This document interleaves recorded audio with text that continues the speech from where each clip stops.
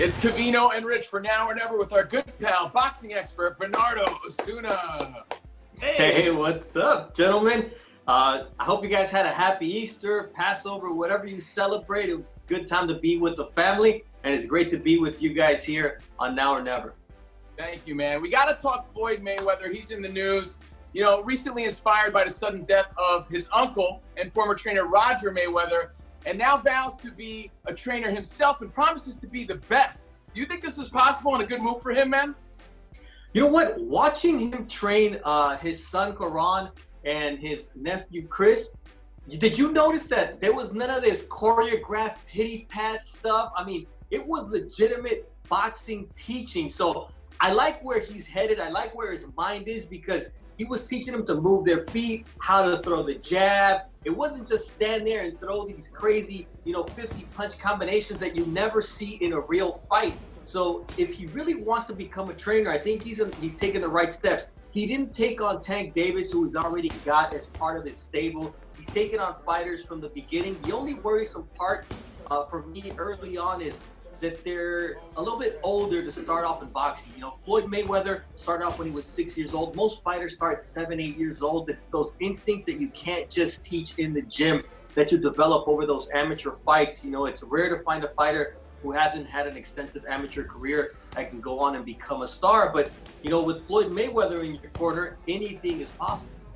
No, Bernie, you go back in time in other sports. Sometimes being a great player doesn't mean you were a great manager or coach. Has it translated in boxing differently when you look back?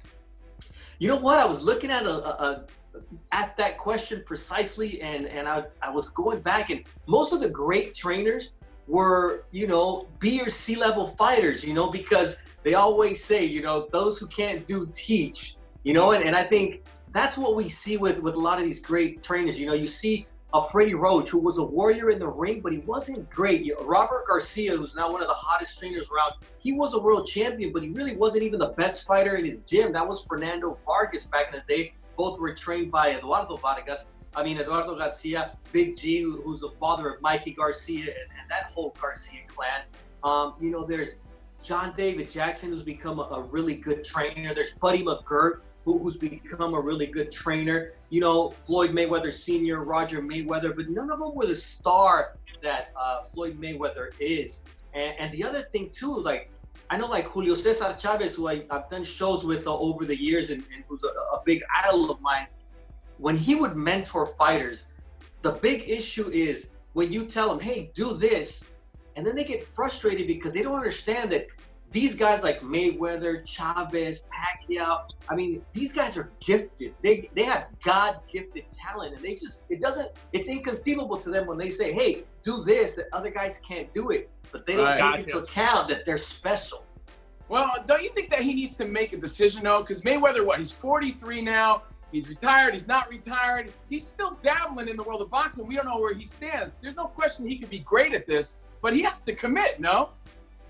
Yeah, but boxing is one of those things where I've seen Floyd work with young kids at the gym, and he really did enjoy passing on that knowledge that he had passed on to himself. So I think he really does have that gift. The biggest question is, can you convey what you know to other fighters, And I think the beauty for Floyd is he's got the attention of anyone he wants to speak boxing with. So I think that's a very positive thing for him. But I don't think that he can fight and train at the same time. So you're right. He will have to commit at some point. But Floyd is the type of guy. He's a special talent. He can step into the ring tomorrow and generate hundreds of millions of dollars. And that's why I think that he will eventually become a trainer. Although I don't think that's something that he ever envisioned for himself until his uncle Roger passed away, where he said, you know what? He taught me a lot, and I want to continue his legacy. And I think that it is heartfelt what he's doing. But I think he still has another fight or two inside of him. And especially with boxing being where it is right now, the injection economically for the sport with the Floyd Mayweather return would be great whenever we do get up and running. Yeah, listen, he had a rough year, the loss of Uncle Roger. The mother of his children passed away. His daughter's in major legal problems. So I think this is a good thing for Floyd Mayweather Jr. to stay active and honestly probably keep his mind on boxing. That's where he's done best.